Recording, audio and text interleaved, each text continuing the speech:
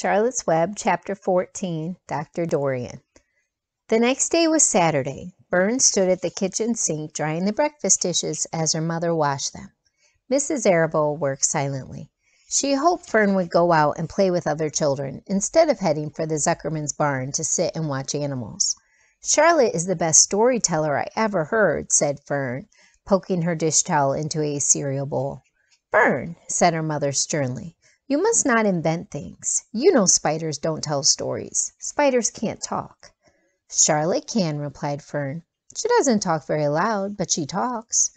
"What kind of story did she tell?" asked Mrs. Arable. "Well," began Fern, "she told us a story about a cousin of hers who caught a fish in her web. Don't you think that's fascinating?"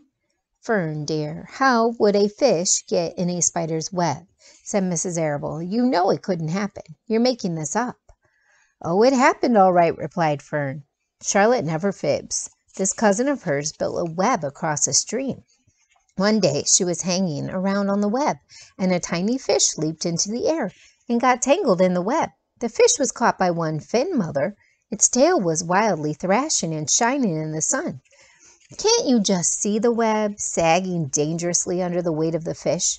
Charlotte's cousin kept slipping in, dodging out, and she was beaten mercilessly over the head by the wild thrashing fish, dancing in, dancing out, throwing—" "Fern!"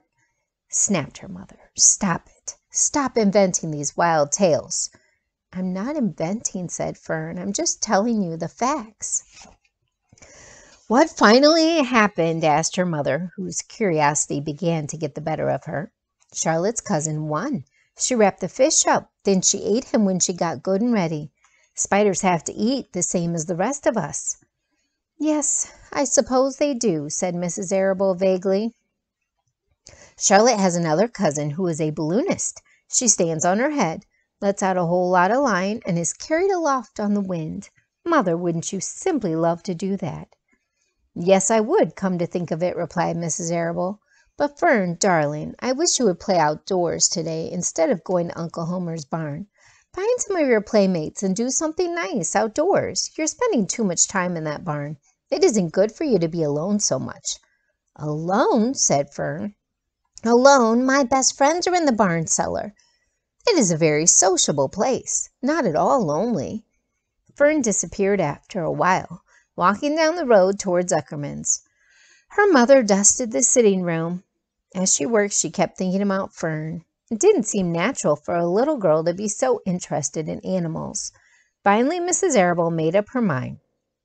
She would pay a call on old Dr. Dorian and ask his advice. She got in the car and drove to his office in the village. Dr. Dorian had a thick beard. He was glad to see Mrs. Arable and gave her a comfortable chair. "It's about Fern," she explained. "Fern spends entirely too much time in the Zuckerman's barn.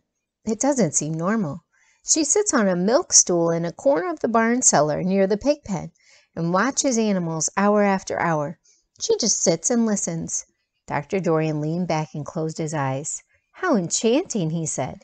"It must be real nice and quiet down there. Homer has some sheep, hasn't he?" "Yes," said Mrs. Arable, "but it all started with that pig we let Fern raise on a bottle. She calls him Wilbur. Homer bought the pig, and ever since it left our place, Fern has been going to her uncle's to be near it." "I've been hearing things about that pig," said Dr. Dorian, opening his eyes. "They say he's quite a pig." "Have you heard about the words that appeared in the spider's web?" asked Mrs. Arable nervously. "Yes," replied the doctor. "Well, do you understand it?" asked Mrs. Arable. "Understand what?" "Do you understand how there can be any writing in a spider's web?"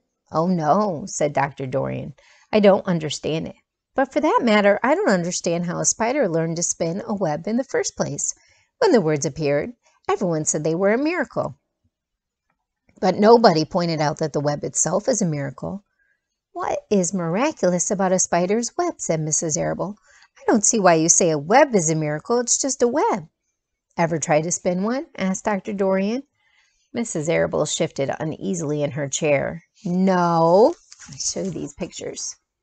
Dr. Dorian sitting back and thinking, and Mrs. Arable talking to him.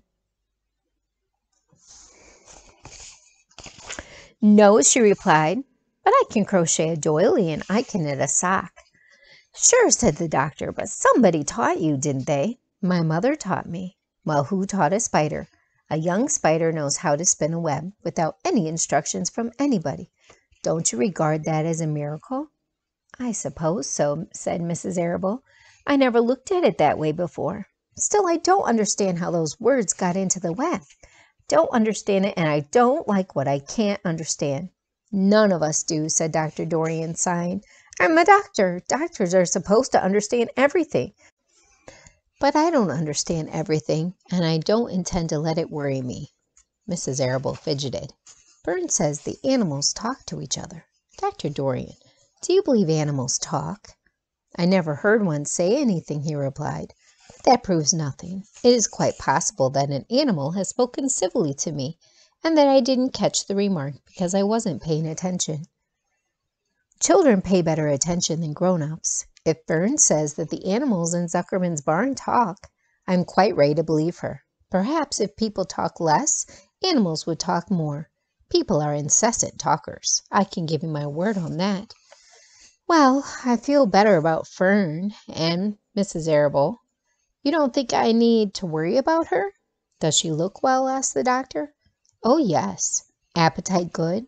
"Oh, yes, she's always hungry." "Sleep well at night?" "Oh, yes." "Then don't worry," said the doctor. "Do you think she'll ever start thinking about something besides pigs and sheep and geese and spiders?" "How old is Fern?" "She's 8. "Well," said Dr. Dorian, "I think she will always love animals, but I doubt that she spends her entire life in Homer Zuckerman's barn cellar. How about boys? Does she know any boys?" "She knows Henry Fussy," said Mrs. Arable brightly. Dr. Dorian closed his eyes again and went into deep thought. "Henry Fussy," he mumbled. Remarkable. Well, I don't think you have anything to worry about. Let Fern associate with her friends in the barn if she wants to. I would say offhand, the spiders and pigs were fully as interesting as Henry Fussy. Yet I predict that the day will come when even Henry will drop some chance remark that catches Fern's attention. It's amazing how children change from year to year.